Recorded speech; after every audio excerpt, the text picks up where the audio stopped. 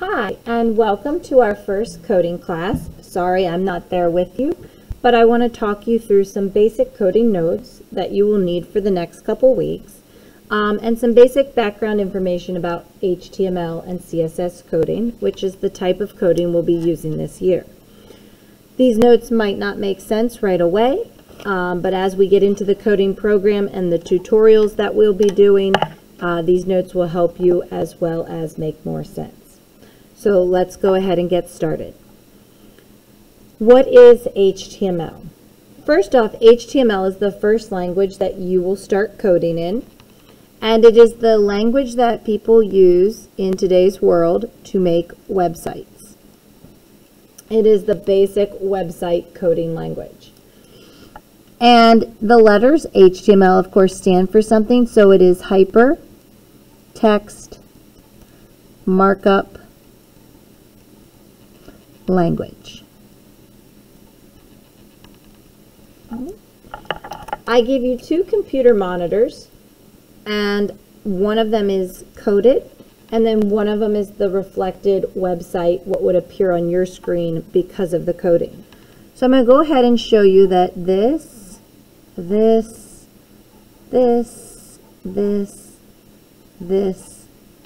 this are all pieces of HTML code. Some things that you can notice about what HTML code looks like. For one, it has these angled bracket symbols around it. Two, there are pairs. So I have body here, H1 here, H1 here, P here, P here. They come in pairs. We're going to learn about that in a little bit. And everything is lowercase inside the coding. So that's just some important points before we get into the notes to notice on this coding screen. This screen is what the code would make happen on your computer screen website. So you had a heading, you have a paragraph about me, and that is all because of this coding over here. This website does not look pretty because HTML simply puts the content or the words on my screen. It does not make things look pretty. Generally, we code HTML first because before you make your content look pretty, of course you want to have all your content there.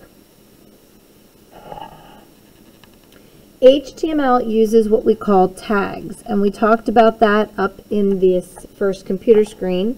A tag is some piece of writing that has these angled brackets around it. And then everything that we write inside of this tag will be lowercase. So I could write out in my margin a bunch of different tags for you. All of them are lowercase and come between the angled brackets. Every piece of code, every tag, starts with what we call an open tag.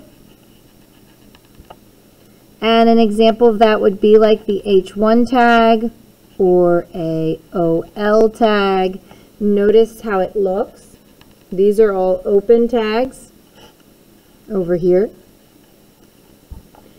Every line of code also ends with a matching tag, but this one is called the close tag. And it is called close because you have this backslash to make it called close. So an example of a close would be close H1 or close OL. If I came over to our list over here of examples and I wanted to put all the closed version of those tags, all I would have to do is put the backslash div, backslash H1, backslash H4, and backslash article. So now I have opened here, closed, open, closed, open, closed, open, closed. I've opened and closed every one of those tags.